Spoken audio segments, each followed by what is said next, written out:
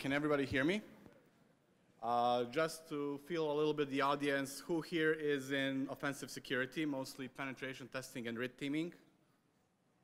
Raise your hand. Defensive people, raise your hand. Okay, and management, I guess the rest. Well, basically we're going to talk about C2 environment, so it's command and control. Well, protect yourself against coronavirus, one way to look at it. So in essence, we're going to talk about C2 systems, what are the building blocks, what are standard, let's say, or basic C2 environments, advanced C2 environments, and something what I call next-gen environment, which is my customized environment for C2 systems. So what are the building blocks of a command and control environment? You can see that basically it's a C2 server that has its own communication protocols. They execute commands on infected hosts and obtain data and results from these commands. Then we have the agents and the implants. Basically, these are running on your infected hosts, and they have several modules from persistence to other, let's say, capabilities. But the most important one that they need to have is to avoid detection and how they communicate towards the C2 environment. Then we have gateways and redirectors. Basically, in an environment, if we compromise an environment, we do not want to have so many C2 agents phoning back into the C2 server, because this will lead to easier detection of your agents or your C2 environment. Sorry. Okay, so when we talk about persistence, we need to know how to persist and when to persist. So how can a binary persist in your environment? Is used through registry keys, Windows servers. You can use library injection like DLL or Python libraries or .NET libraries if you're using some libraries in your code or in your app. You can inject yourself in the firmware, but also you can use Word templates, Excel, macros, and so on and so forth. And one important thing is communications. So how do these agents communicate back to your C2 environment, how they communicate with the gateway, or how they communicate with each other? So the moment we have persistence, we're actually leaving breadcrumbs for the vendors to detect us. So even the blue teams, the vendors, so anybody that's basically protecting or investigating, you will leave breadcrumbs. So how do we deal with it? We use obfuscation and encoding to protect our binary or our persistence or our agent. So this reduces the chances of us being detected by typical endpoint systems. So let's see how a basic C2 environment looks like. You can spin it in a matter of minutes. So basically you can script it yourself. Requires one C2 server, which can be deployed in the cloud or in your own environment, where your agents will call back to, and you're ready to go. So there's multiple things that you need to do. You need to find out, let's say, an appropriate C2 environment. In this case, you can use Covenant. There's a really good example by a very good friend of mine, Federico. He wrote his impressions of this C2 environment in Hack-the-Box environment for offshore and Rasta labs. So have a look at it. It's really good to see how this system works and how you can move laterally using these implants. So the basic, how it looks like, this is you as the C2 owner. You're issuing commands to your C2 server that sends down the commands to the infected host, and the infected hosts return the information back to the C2 environment. Very simple. So the problems here is that your C2 is directly exposed to the internet, and it's easy to develop IOCs because you have one source address, and basically it can be blocked on the firewall, or the vendor can develop threat intelligence based on the IP, communication protocol, and so on. So now we're going to look at a common infrastructure what most of us are actually using. So you have your C2 server. You have a server for payload delivery. You have your phishing server, that are not exposed to the internet. So what we are doing in this case, we are using redirectors to filter the traffic and send it back to the C2 environment. It's a much more effective way. In this case, in case one of these redirectors get compromised, you can actually spin it up in a cloud environment somewhere else. So you can use Azure, AWS, Linode, and so on and so forth. So the redirectors basically prevent direct access to our environment. So as I said, everything is happening here. We have our phishing server. Basically, we need to trick the user into clicking on our payload, for example. We use web servers to deliver this payload. You can use a web server, FTP, whatever not. And most commonly, C2 traffic and data exfiltration traffic is over HTTP or DNS protocol. Pretty standard. So for redirectors, you can use Nginx, Apache, HAProxy. Phishing, you have GoFish, Kingfisher, and so on and so forth. Payload delivery, again, HTTP, FTP, DNS, and various C2 platforms. So what are the challenges here and the benefits of using such an environment? You can, again, deploy it in minutes. You can adjust your threat vectors in minutes again. You need to write your own redirection rules. So basically, you need to know how your C2 environment works. Once C2 traffic reaches your redirector, you need to go back and send it to the C2 environment. If there is a payload delivery, you need to redirect the traffic to the payload delivery, and so on. So core infrastructure is never directly exposed. This is good. We can migrate, as I said initially, the redirectors anywhere we want. It requires system admin maintenance work and stuff like that. So basically, you need to maintain the log files.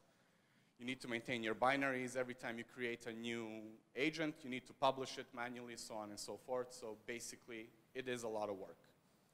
You cannot avoid customization. So this is something what Haroon said initially. You need to be good at coding to be successful in your red teaming engagement or in your penetration testing.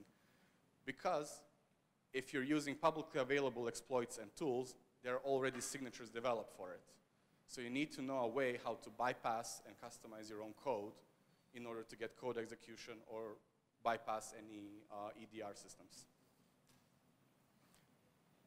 So, and one important thing, so once you have all of these items working together, you don't have a centralized environment to see what is really happening. So if somebody's clicking on your phishing link, you need to go to the web server, search through the logs. If somebody's working on the C2 environment, you need to go to the C2 server and get the log files and so on and so forth. So it's very difficult to correlate. So as I said, communication is the key. So how do the infected hosts communicate with the C2 infrastructure? As I said, DNS, FTP, HTTP, you name it. You need to know how the infrastructure you're targeting is segmented. So basically, are there multiple networks? Is it a single network? Are there any firewalls there? What are the protocols allowed between these subnets? So for example, most companies do not even segment their network properly. They allow anything through their firewalls between the client and the server environment. At the end, you'll find other companies that actually filter properly between the client network and the server network. You need to know, are there any proxies in the network deployed? So basically, is the traffic inspected by a HTTP proxy, by a DNS proxy, and so on? What are the other things to look out for, like SIEM systems? Are there any logging? Is there any logging? Is there any endpoint system deployed on the machine, and things like that? So I'll walk you through a scenario. So we are in Team Plankton. I apologize, I'm a very big SpongeBob fan.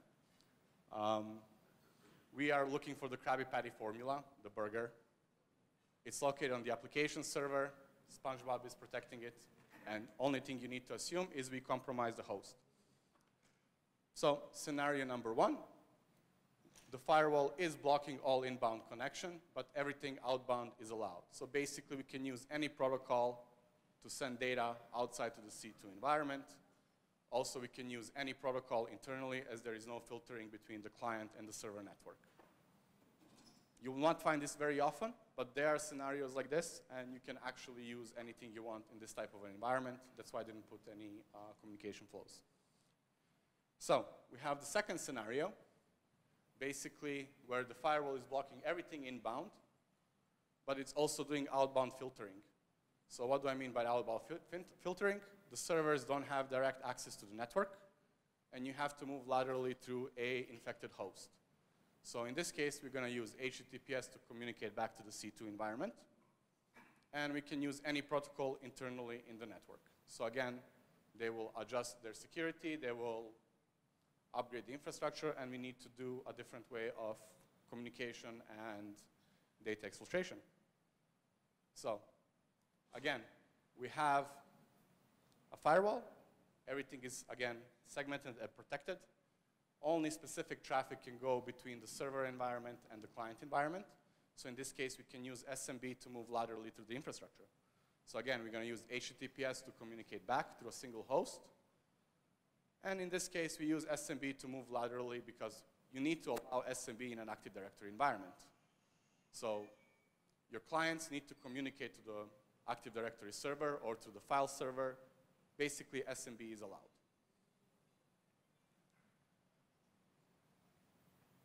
The fourth scenario is when we have a firewall that also does web filtering or HTTP inspection or HTTPS.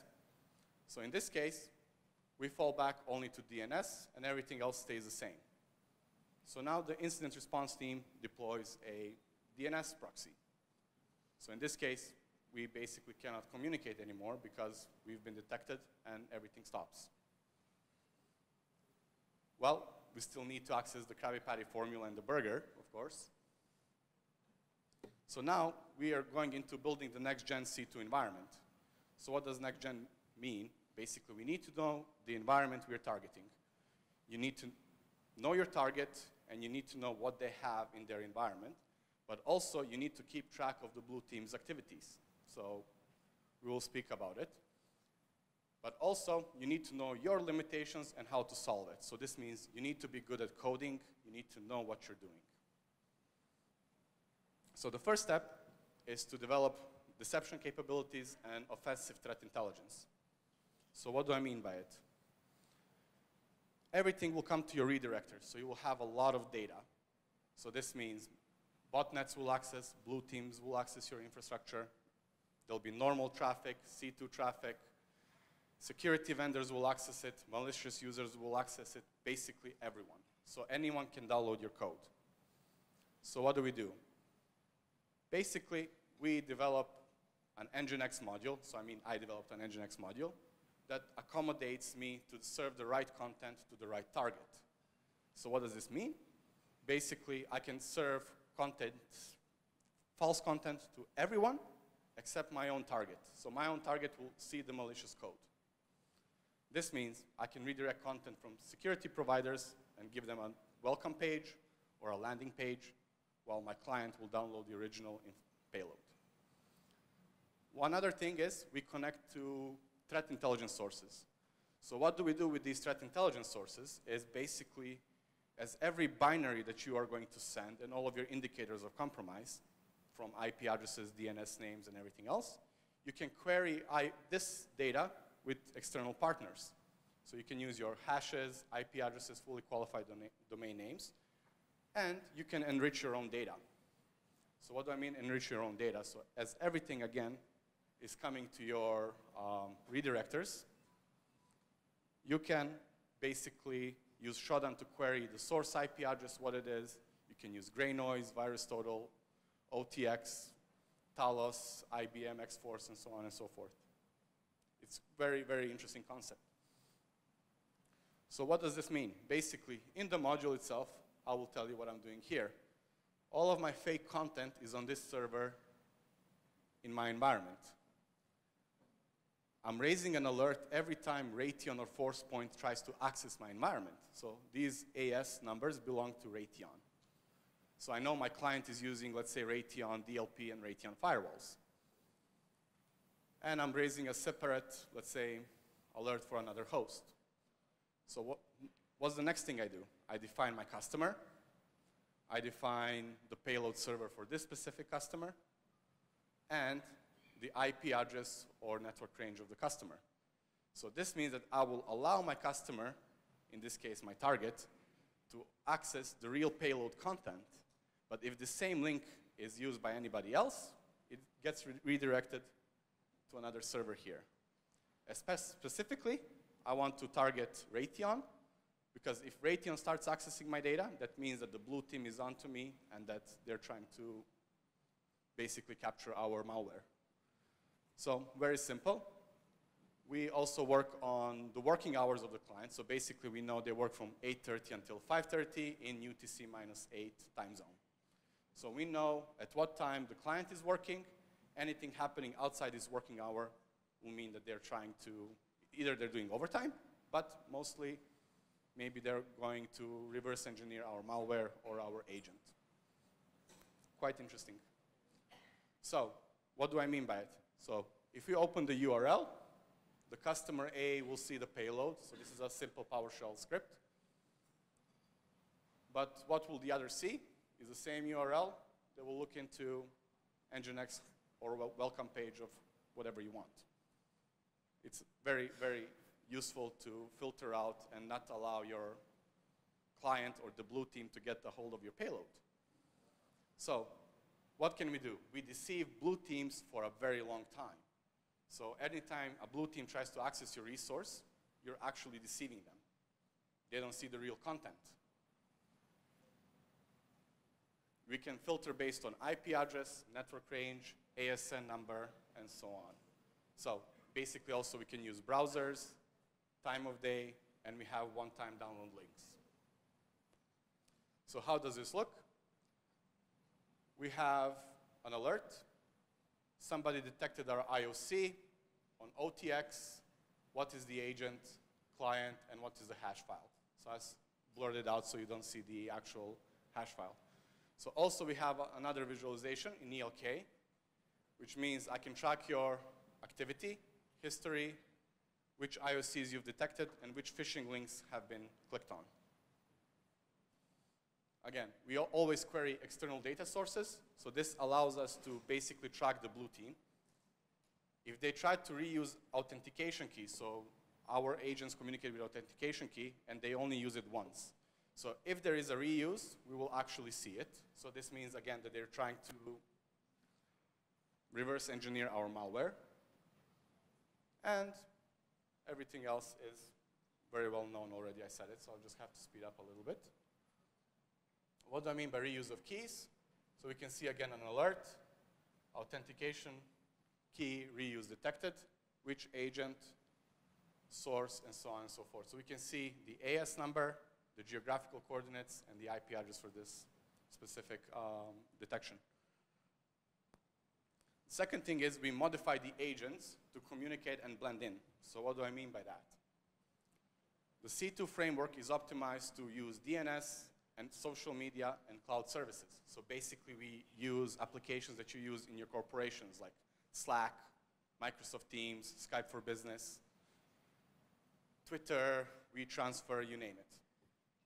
And we modify the initial stager to detect certain items in the environment. So when the stager comes in, it queries if we need persistence or not, or do we need access to that host or not. So this happens basically whenever the persistence is triggered, and it's triggered by either a macro, service, or whatever. So it's done based on an activity. So what do? We grab the OS type, patch level, security software, and security settings of this endpoint, and we detect a lot of forensic tools as well. So what do?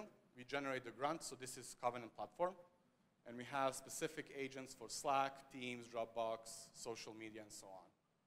So we will generate a grunt that will utilize public services to avoid detection.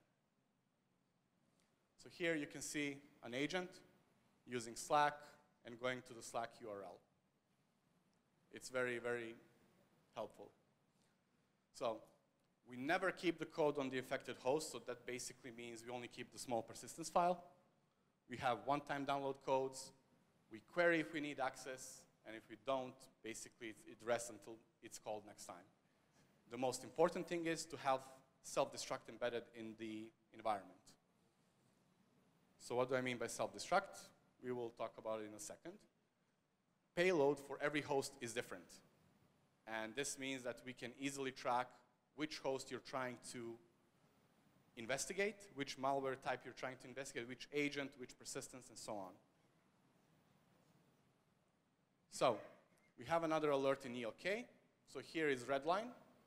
So what does the agent do? It tells us here, I've detected memory forensic tool. I'm wiping out the data. And basically, it raises an alert in ELK. We get alerted about it. So we know they're trying to investigate this host. And we do it for basically a lot of tools, from redline, volatility. We basically know everything in this case. We have a highly customized DNS server. Basically, it uses the same rules as we define in our redirectors and our deception. We use it to communicate one-time download keys, and you can see it here. So what do? We define that the deception is true. We have the settings that we will serve these fake entries to the subnets we wanted to serve. The real entries and the real servers, the C2 servers, will be here behind. So basically, again, if anyone is trying to access our name servers, they will see fake entries, so we can serve whatever we want to serve. And to the intended user, to the intended agent, we will serve the real content. What is the backbone of this? Elastic Stack. So we use all of these tools. So every single tool is basically sending log files to a centralized system. So think of it as a SIEM for red teams. Okay? So all data from C2 systems, phishing, redirectors, everything is stored, correlated. We enrich everything by using threat intelligence from all the vendors. So basically, we have paid subscriptions, but we enrich the data. Why do we do it? It's easier to generate documentation for your client engagement. So I don't need to think about who moved laterally when. What was the keystroke? What was the password entered by the user? Where is this stored? All the screenshots are present there. So basically, you have a complete history, who has done what in the environment. And I'll just walk you through a quick engagement with what is the scenario. We targeted a software development company, so their management wanted us to test their systems. It was a black box engagement and a long-term operation. So what we've done is we surveyed the environment for about 3 weeks, and we stayed 5 months undetected in their infrastructure. What did we do? Basically, we use open source intelligence. We gathered enough data about our target using LinkedIn, Facebook, Reddit, GitHub, and so on. We found some interesting, let's say, posts, and we obtained code execution in a way that we sent them through the forum, basically a fix for their problem. So we fixed their .NET issue, .NET library issue, but we introduced a callback. So we surveyed the host, we deployed custom payload, we surveyed everything else in the network, their behavior, we moved laterally, and we got to the corporate data and the source code, what was hosted on their environment. So this is basically how it looks like. So what did we use? We used Slack to send C2 information outside. So Slack is allowed on their layer 7 firewall. You can move through it easily. We used SMB to access the backend data center. And we extracted the data out. They didn't see anything irregular in their environment. So we didn't use a custom HTTP page or custom protocol. We actually used a protocol that was allowed in their network and an application that was allowed in their network. We could have done similarly with Teams, with Skype for Business, SharePoint, OneDrive, you name it. And throughout every engagement, throughout every move, we actually monitored the threat intelligence. So did they upload anything to VirusTotal? Did they upload anything to IBM? Has IBM accessed our website, or has any other vendor basically accessed the redirectors or accessed our content? So at the end, we had long-term persistence for about 5 months. What did the blue team see, or the security provider? Nothing. Everything was normal for them. We served them deception data, fake content, false DNS responses, false HTTPS data. They did not know what was there. So basically, throughout 5 months of engagement, we deceived everybody in the environment, and there was nothing they could do about it. So what are the lessons learned? Things are not always shiny, so you will find various different things. So everybody uses different security tools. You have to be careful how you open files that you find. So as Harun previously stated, if you open a file, let's say a Word document, he has embedded canaries he can see. So if we use containers or isolated informations or sandboxes to open this content, you cannot see it. Getting to know the customer IP is a painful process for several reasons. What if they're using cloud-based DNS servers? What if they use cloud-based web proxies? Okay, basically my time is out, but can I continue? 3 more minutes, excellent. So there are ways to detect the real IP address of your client, but it can be a painful process. Always have one agent to communicate back to the infrastructure, because if we run multiple C2 agents and they call back, basically the firewall will pick it up, the blue team will get alerted, and you won't do anything after that. We had quite an interesting time basically identifying security vendors, not only by the AES or IP prefix, but also if they're using any cloud services or other addresses, basically, to investigate a security threat. So it was deeply disturbing to identify certain vendors. Developers are easy targets. They always need special rights. So basically, they're always coding, they're always compiling. They need debugging permissions. They need to execute a lot of binaries. And they use a lot of libraries, basically sometimes even from unverified sources. And most importantly, as I said, you need to code and you need to learn how to adapt and solve puzzles. So you will not be successful unless you can adapt to the environment. What can we say about blue teams? You can get deceived for a very long time.